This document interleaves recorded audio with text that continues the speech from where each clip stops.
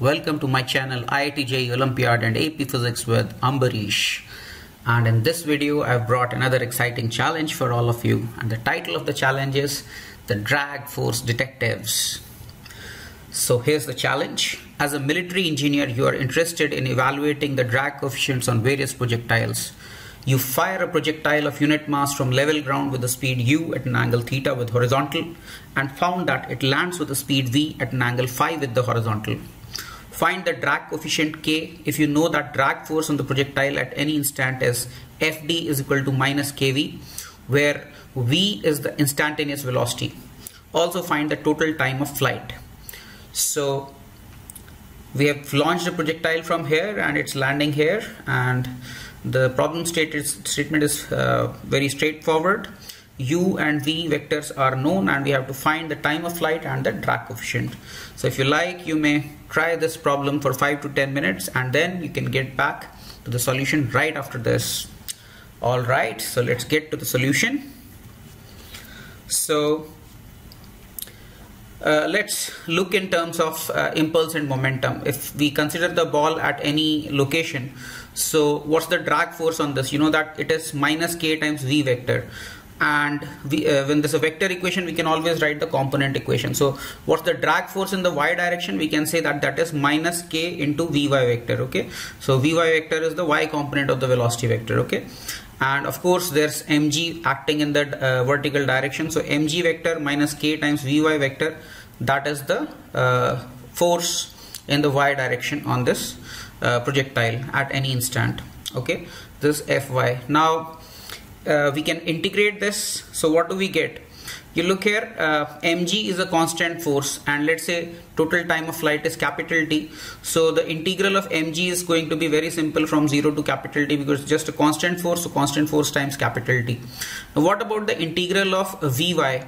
K times vy. K is a constant, and integral of vy dt, you know that vy is nothing but rate of change of displacement in the y direction. And since the projectile is from ground to ground, so you know that integral of vy dt is going to be 0. So here we have written the impulse momentum theorem.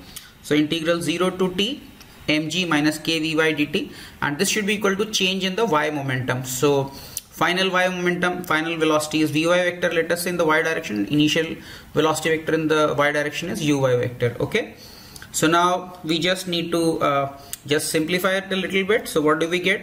So you know that in the y direction the net displacement is 0, so integral k vy dt becomes k into total displacement in y direction, which is 0, and this becomes simply mg times t. So I am taking y in, let's say, downward direction.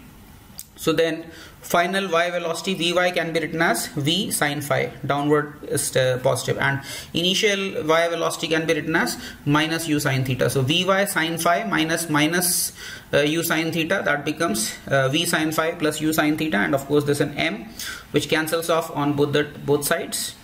And so we have the answer of one part of our question where the time of flight was asked. So we have the time of flight as capital T is equal to v sin phi plus u sin theta upon g. So that was one part of the question. Now we also need to find out the drag coefficient. So let's see how we can find the drag coefficient. Now you know that once again we know that the drag force is proportional to velocity and opposite to the velocity vector. So we might as well write the acceleration equation in the x direction. So in x direction, the component of drag force is going to be minus k times vx. Okay, just the x component of the drag force.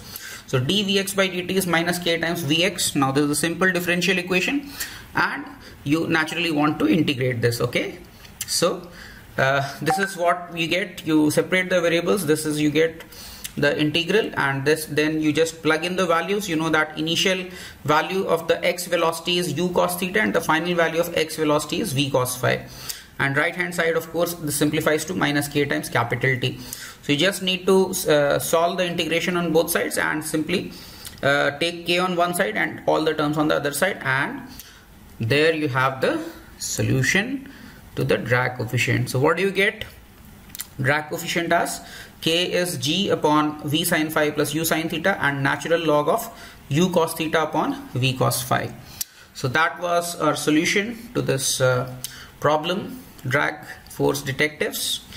And I hope all of you did like this video, and if you did like this video, my request and invitation to all of you to please subscribe to my channel if you have not already subscribed, and please do share it with if you're a student, you can share it with your peers, and if you're a teacher, you can share it with your students.